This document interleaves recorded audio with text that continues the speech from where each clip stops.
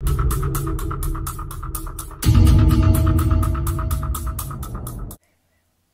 order to draw ogive, we need to find a midpoint, which is 40 plus 44 divided by 2.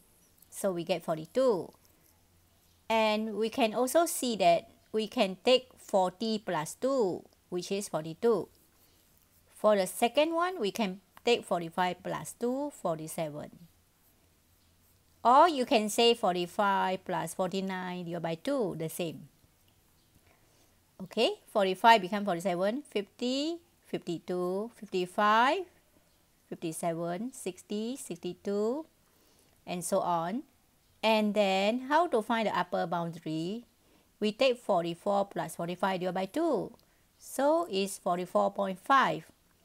So, 44 plus 0.5, right? So, you can take 49.5, 54.5, and so on and so forth, right?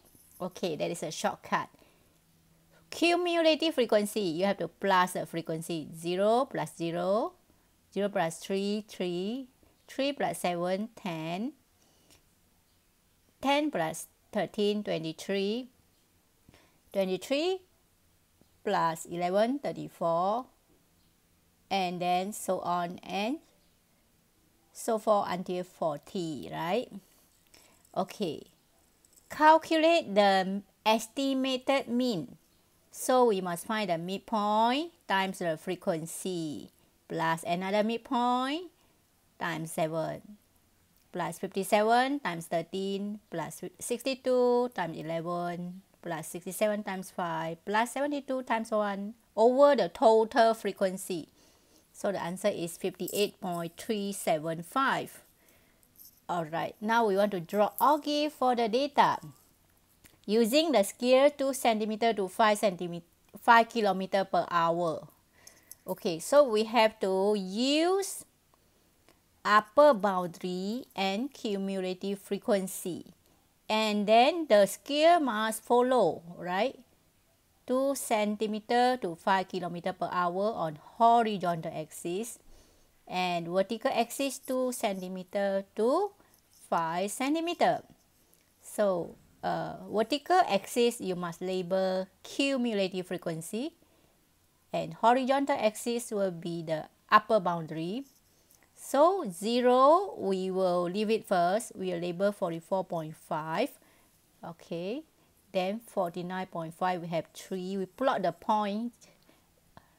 The 54.5 is 10, and then 59.5 is 23, and so on. Make sure you plot all the points correctly.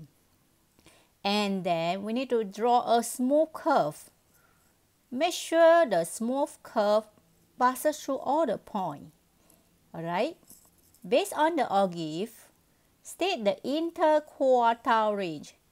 Interquartile range is Q3 minus Q1.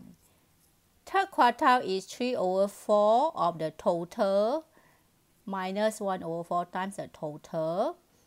So n is 40, right? So we take 3 over 4 times 40 and 1 over 4 times 40. So that means we want to find the 30th value minus the 10th value. So we will, based on the ogive, we will go to the vertical axis, cumulative frequency 30. We will read the Q3, and then the 10. Based on the ogive, we will read the data. First quartile we read already, third quartile we read already. So we will take 62.5 minus 54.5. The answer is 8.